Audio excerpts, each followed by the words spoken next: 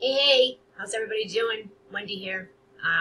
Today I want to talk really quick to you about staying productive in your business. On our team, we like to call that the DMO, which means Daily Method of Operation. So that's basically what you do every day in your business to move yourself forward, to climb more up that ladder to success, basically, okay? So, you can pretty much come up with your own daily method of operation. We have our own on our team that we follow, but basically you want to set yourself some realistic goals, but you kind of want to push yourself a little bit too. But you want some realistic goals that you can work towards every day to, build your business. So, for instance, here's an example. You could do a video every day or a Facebook Live. And another thing you could do is to prospect and go for 20 no's or 20 yeses. Okay? That would probably take, I don't know, 50, 70 conversations,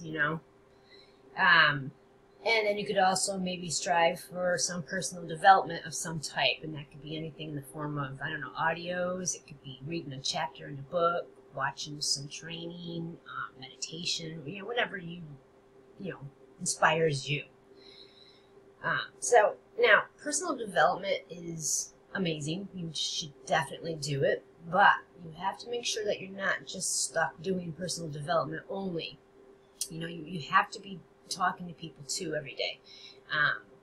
You have to be asking them if they're open, to what you have to offer. Just open to taking a look. You're not asking for their credit card. You're not asking them to join you, but just basically open to taking a look, So that's what I mean by prospect and go for 20 no's or 20 yeses, whichever way you'd like to do it.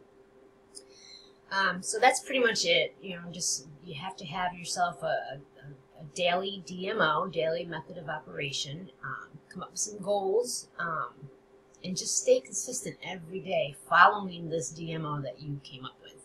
And you should pretty much start seeing some results in your business, as long as you stay consistent and keep at it. Okay, so hopefully this helped. I know it's a short video, but pretty much that's all I have to say. So I'll talk to you on the next one. Later.